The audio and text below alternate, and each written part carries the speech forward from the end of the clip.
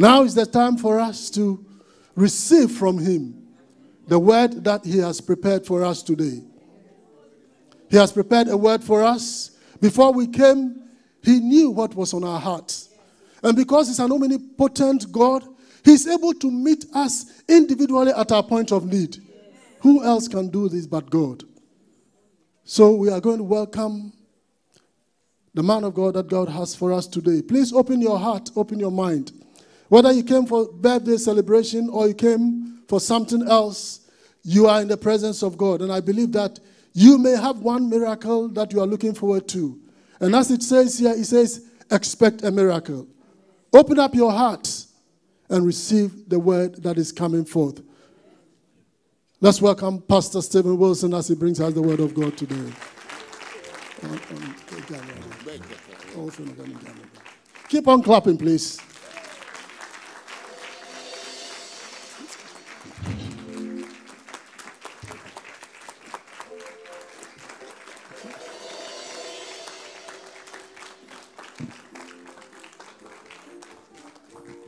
Hallelujah.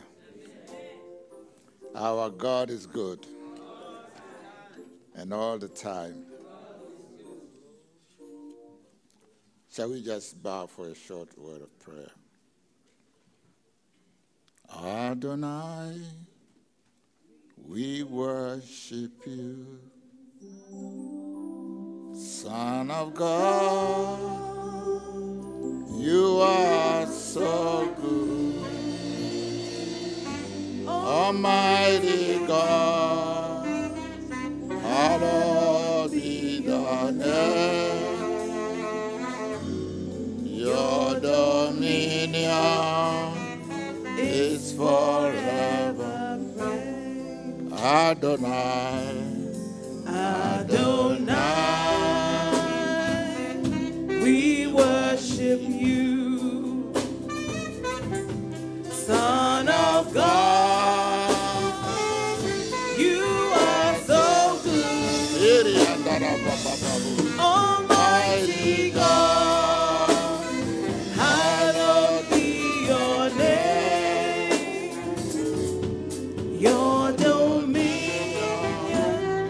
is forever sure. Our Father and our God, we have assembled at your feet this afternoon,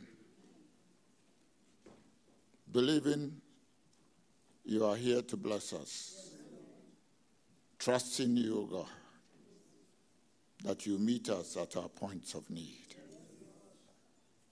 And I pray, my God, that in the end, all glory and honor will be ascribed to you and you alone.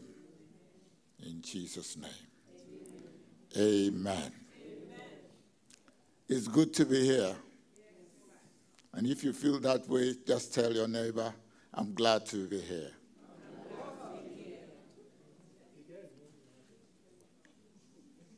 I was saying in the earlier service that we are still in the new year. How many of us believe that? You know, sometimes you think the year is far gone. And also, for many of us, the anticipation and the zeal with which we greet the new year is unsurpassed.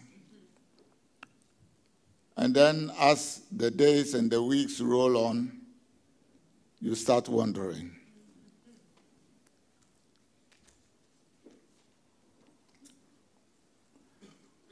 I came across a WhatsApp message that was doing the rounds just before the new year. And it had this to say,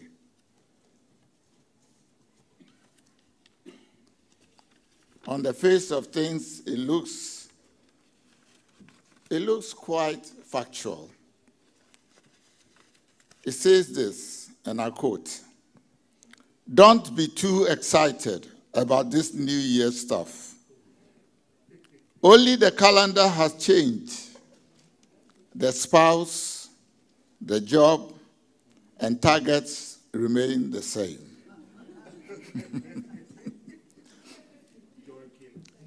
I'll read it again.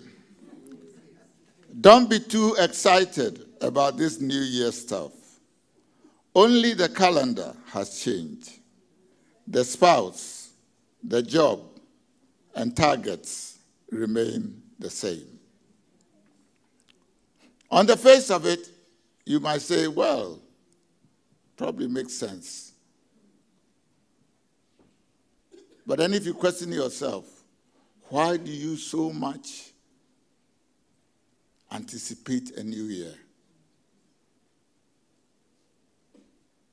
And that's something you have to answer for yourself. But this is a lie from the pit of hell. You see, the truth of the matter is that there can be a difference. There can be a difference. Yes, from the 31st of December to the 1st of January, we don't see much of a difference. But there is always a difference with God. And I would like to turn your attention to the book of Exodus, chapter 33.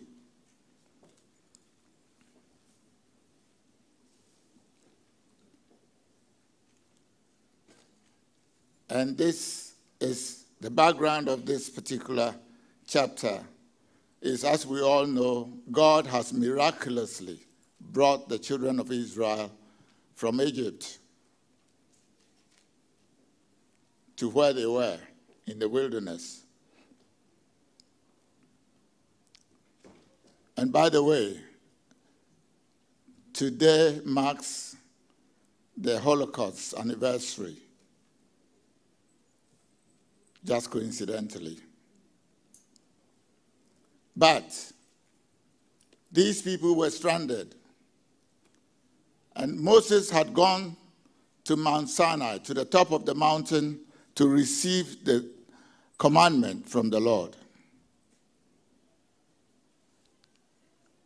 And whilst he was there, communing with God, the people became very impatient.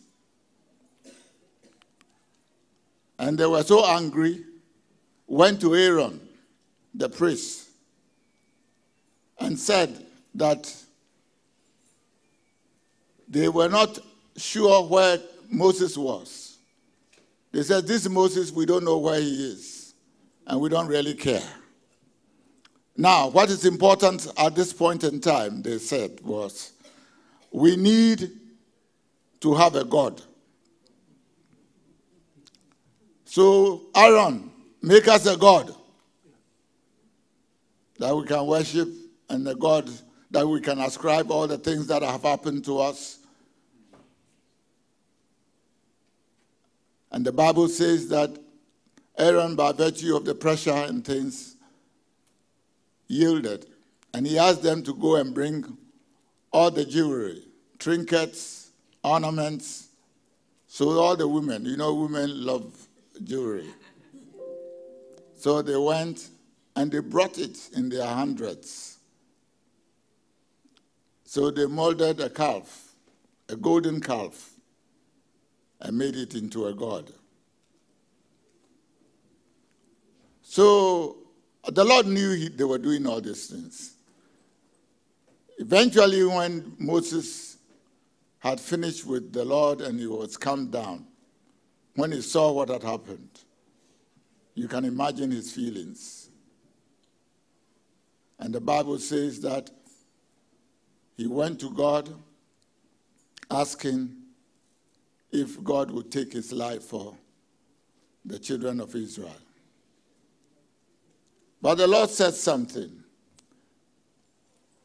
From verse 1 of chapter 33, then the Lord said to Moses, leave this place, you and the people you brought up out of Egypt, and go up to the land I promised on oath to Abraham, Isaac, and Jacob, saying, I will give it to your descendants.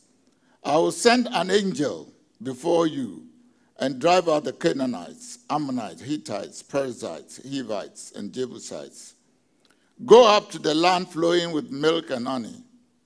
But, and underline this, but I will not go with you, because you are a stiff-necked people, and I might destroy you on the way.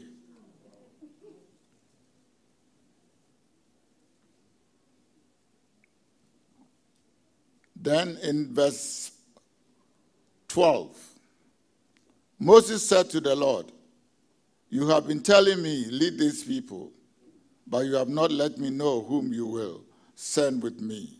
You have said, I know you by name, and you have found favor with me.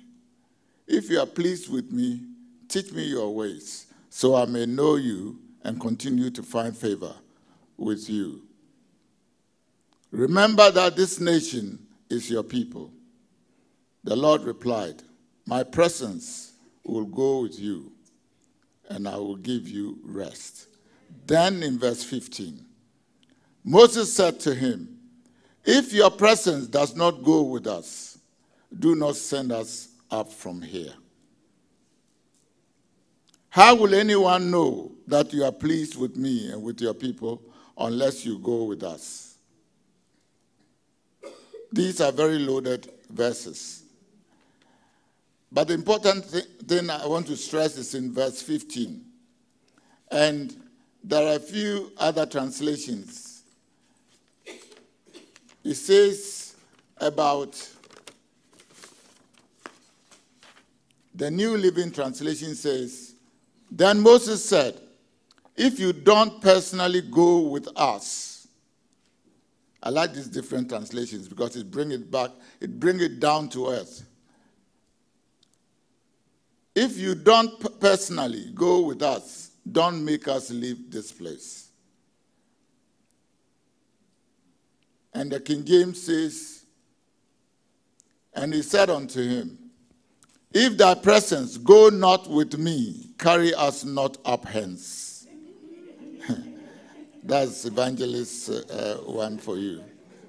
Contemporary English says, then Moses said, if you aren't going with us, please don't make us leave.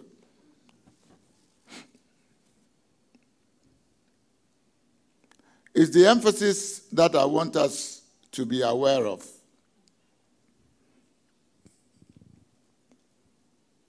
I've titled this message, The Presence of God Makes All the Difference. You see, Moses realized that it was the presence of God that enabled them to transit from Egypt to where they were. Everybody knows about the miracle of crossing the Red Sea. Weak Israelis, weak Hebrew people, to outwit the Egyptians was a huge miracle. And that couldn't have been achieved other than by the presence of God. So Moses was very well aware. And Moses caught that revelation very early. The revelation that the Lord wants us to catch today. That without his presence, we can do nothing. And this is why, coming back to the new year, you know, we try our bit, don't we? And some of us get New Year resolutions.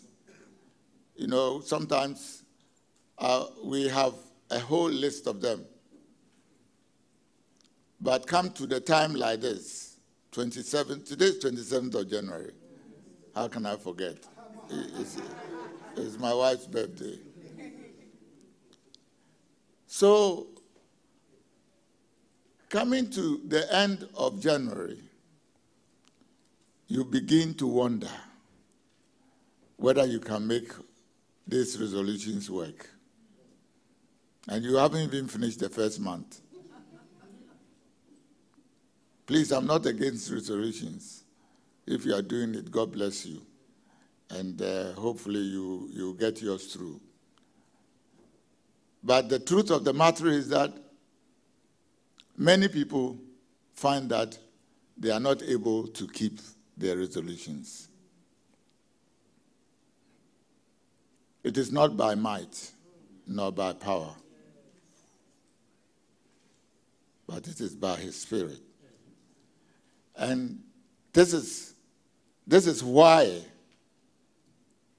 Moses could put his neck and say, if you are not going with us, then we might as well stay here and die. Without the presence of God, you can't make it possible. So Moses caught that revelation long ago, and we ought to follow it up.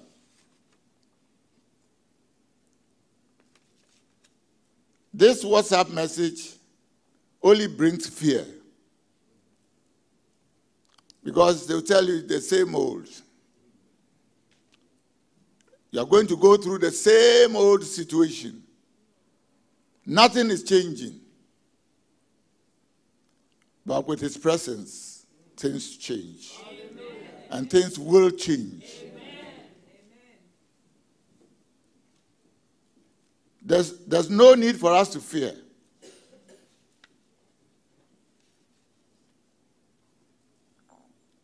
Moses was right. Because if the presence of God is not with us, we don't have any covering. We don't have any protection. And in that situation, we are on a very dangerous ground. But the presence of God can abide only when we have a relationship with God. And by that, I'm talking about having a personal relationship. The Lord Jesus Christ is the key. The Bible says he came unto his own, but his own did not receive him. But as many as receive him, he gave them the power to become the children of God. It's when we give our lives over to him, when we accept him as our personal Savior, and it's very easy to do, our destinies do change. And then we have the covering. And when we have the covering, no Goliath can uproot us. We can stand like David and look straight in the face of our Goliaths that come our way. You know, someone has defined fear, F-E-A-R, as false evidence appearing real. I know sometimes situations come and, you know, it's not easy. But if we can only remember that we are talking about the Jesus whom all authority in heaven and on earth and under the sea has been given to him. He has all power. And he is the one that has been deposited inside of you. So you have no cause to fear. Yes, the turmoils will come. The situations could be concerning. But you have a God who is able. He is more than able.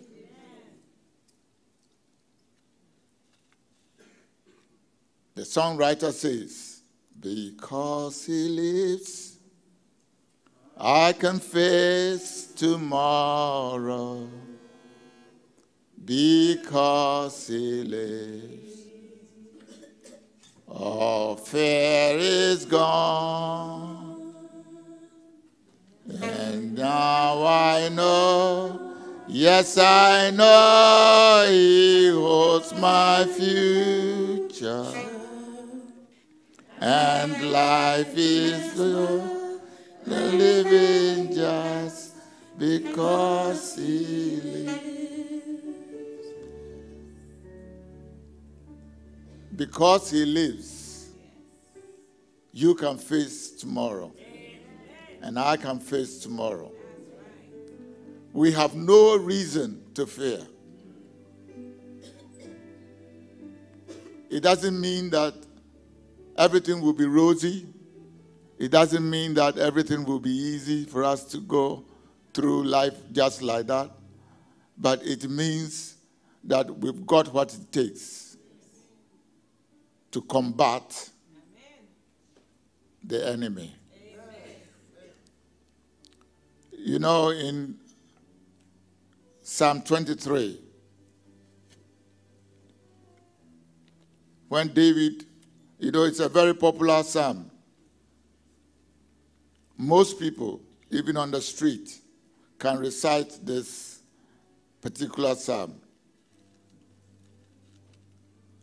And yet it contains some powerful truths, which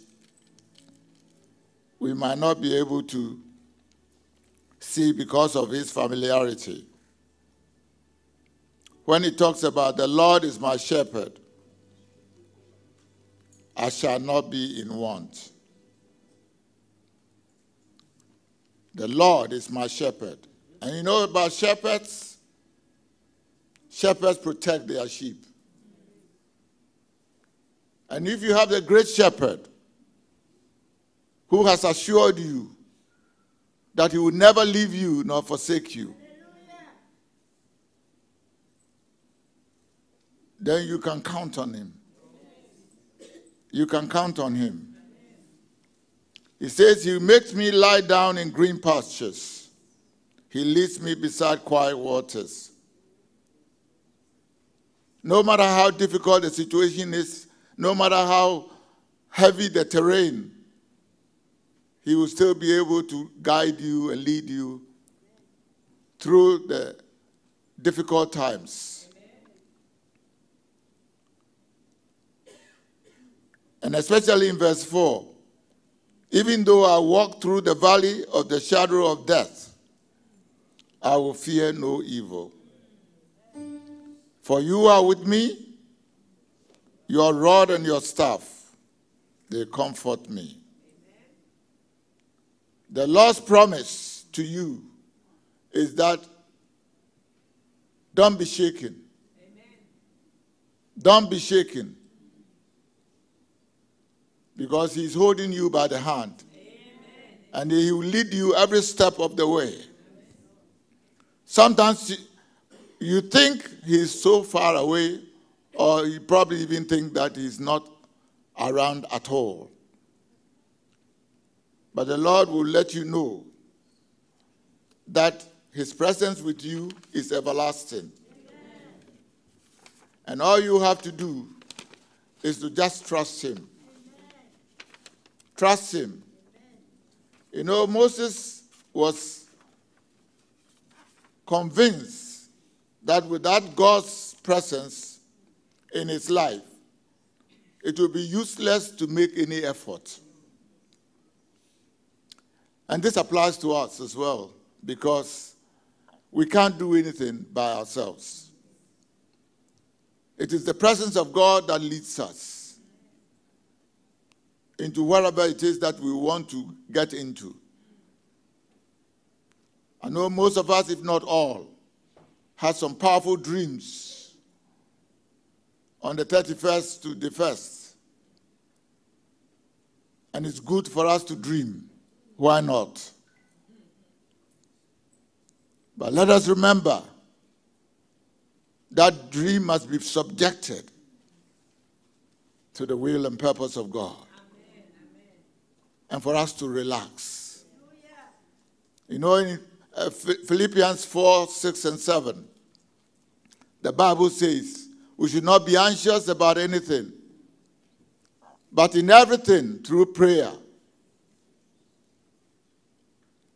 and thanksgiving, we should make our requests known to God. And the peace of God that passes all understanding will guard and guide our hearts in Christ Jesus. The fact is that God is not intending for us to struggle. Struggle normally comes from the flesh, comes from us. And it is not God's will for us to struggle. There's a lot of hustling. He wants us to relax because of his presence. There's a song that we used to sing in the old days. I haven't heard it, that's why I'm saying this. I haven't heard it for a very, very long time. It says, shout to the Lord, shout to the Lord, shout to the Lord of hosts. Shout to the Lord, shout to the Lord, shout to the Lord of hosts. He breaks the heavy yoke, he breaks the heavy yoke when we shout, shout to the Lord. Breaks the heavy yoke, breaks the heavy yoke when we shout, shout to the Lord.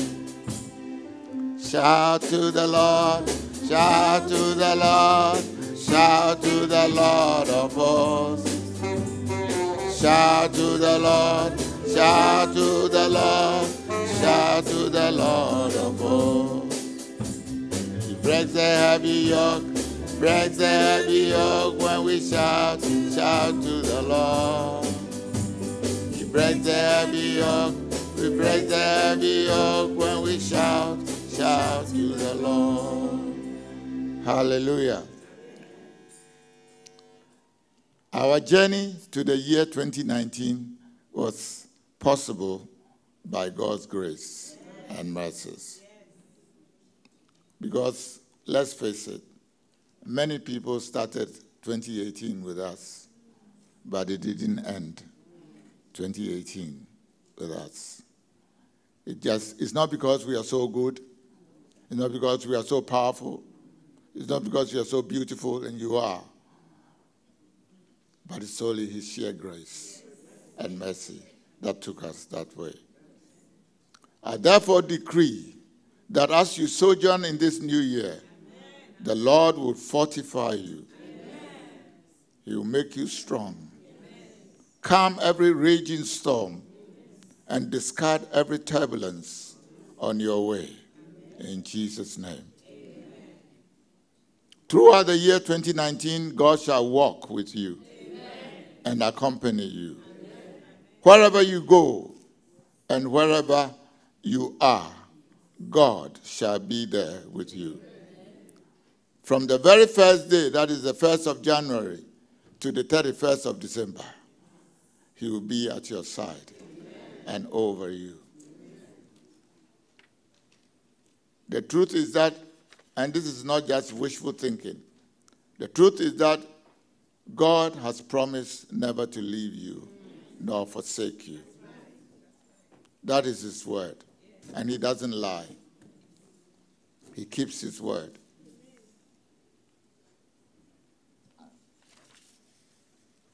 Moses had this revelation, and this is why he was prepared to rather die than do without the presence of God. And when we honor him that way, he will honor us. Moses made it clear that it was the presence of God that made the distinction, the difference between the children of Israel and the other nations. And it's the presence of God in your life that will make you different from the others. I was saying in the earlier service that you may be with people who don't necessarily agree with you, In fact, they may not like you at all because of what you stand for. But one thing that is very clear is that they respect you because of what you stand for. And it's only, that difference only comes because of the presence of God in your life. Many people, and I'm talking about believers, who in the wake of things will succumb because, you know, as the saying goes, if you can't beat them, you join them. But when you stand firm for what you believe, then sometimes you attract enemies. But the Bible is very clear. Jesus says we should love our enemies.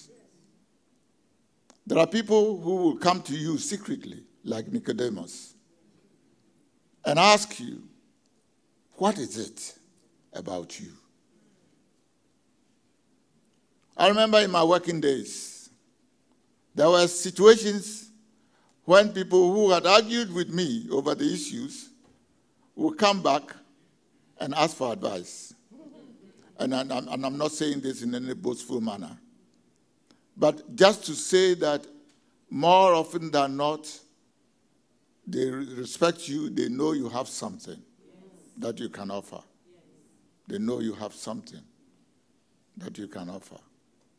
So hold strong to what you believe. Don't give up that easily. People may disagree with you, that's fine. Especially after all, we live in a democracy.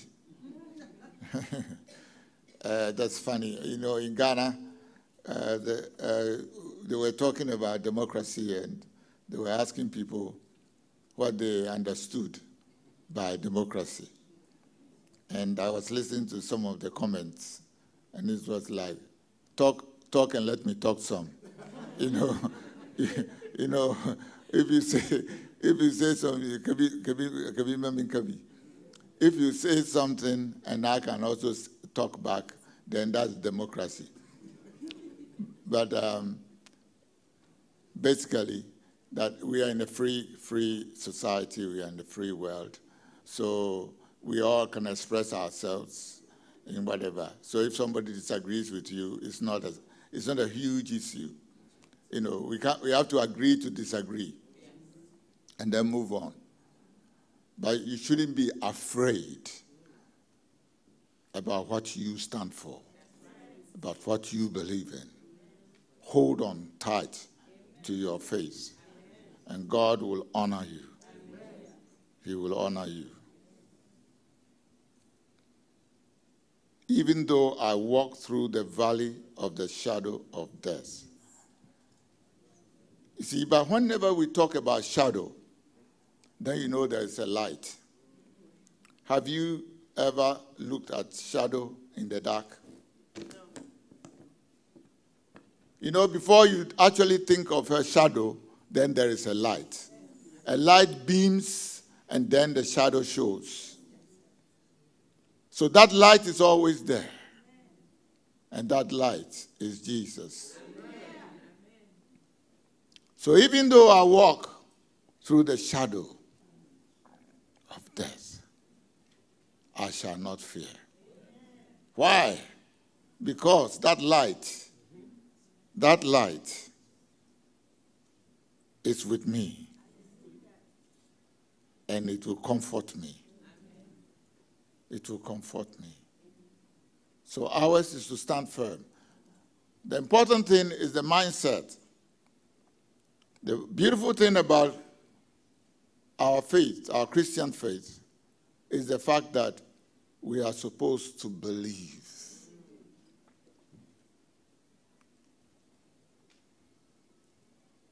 If you go through the Bible, especially in the New Testament, it talks about believe a lot.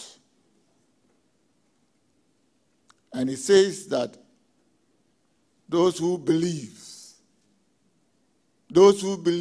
shall be saved. Those who do not believe shall be condemned. It's interesting. If you take time to look particularly at the Gospel of John, it helps for you to see where your faith comes from. So it's important for us, when we take something in, to hold on to it. Don't play with your faith. Don't play with your belief. Don't start going around doubting and denying what you have. Because that is what is going to carry you through. Yes, that's right. The source of your power and strength lies in what you believe.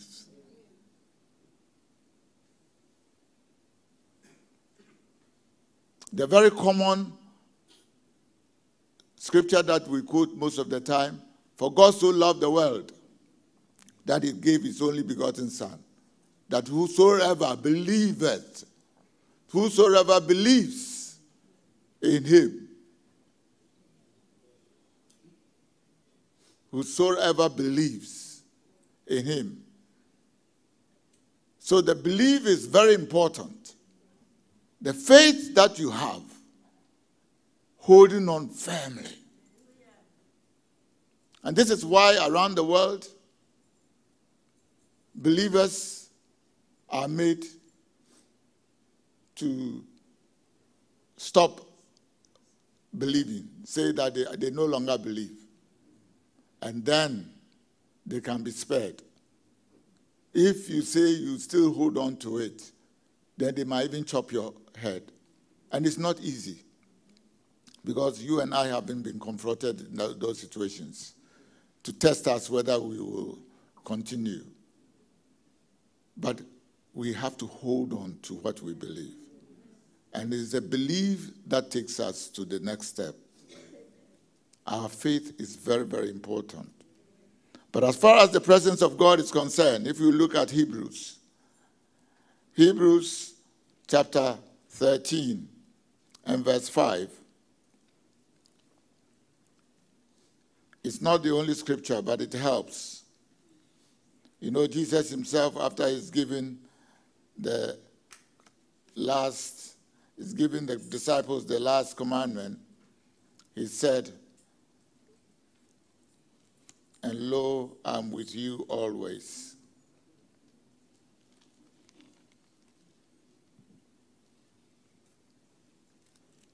But Hebrews chapter 13 verse 5 says, "Keep your lives free from the love of money and be content with what you have." That's not quite the point I'm making, but it goes on to say, because God has said, "Never will I leave you. Never will I forsake you." So the important thing here is this. This is his word to you. What do you do with it? You can decide to say, well, he says that, but I don't believe it. And that's a choice that you have to make. And sometimes you may probably not say that, but that's the way you are acting, the way you are believing. That is the way you think. That, oh, well, I can't see God. I speak to people and they say to me, well, if only you know my situation, you won't be saying this. How can a God of love allow a situation like this to come my way? You know, but it doesn't change what God's word says. And it's what you do with what God's word says is what matters. The presence of God makes a great deal of difference. God richly bless you. And before we finish, I want us to just bow our heads down. And if you are here, you don't have a relationship with God. You've never accepted Jesus Christ as your personal Savior. So you wouldn't know this presence of God that I'm talking about. But if you want to do that, it's very easy. You don't have to come forward. just raise your hand and we'll pray with you. Your destiny can change this very moment. So if you are here as all heads are bowed and you would like to give your life to the Lord Jesus Christ, just raise your hand and we'll pray with you.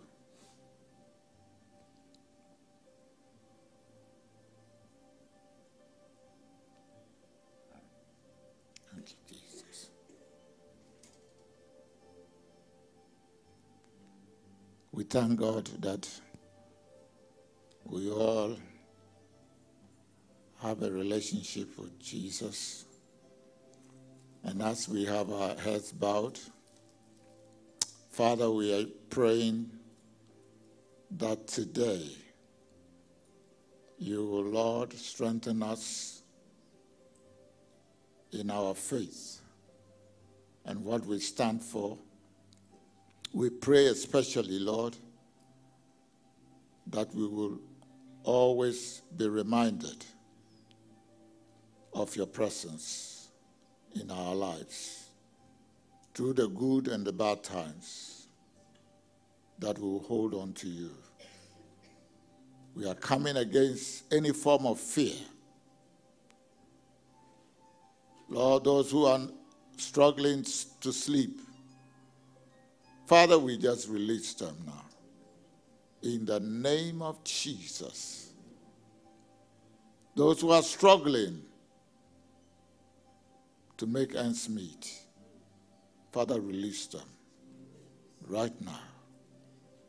In Jesus' name. Amen.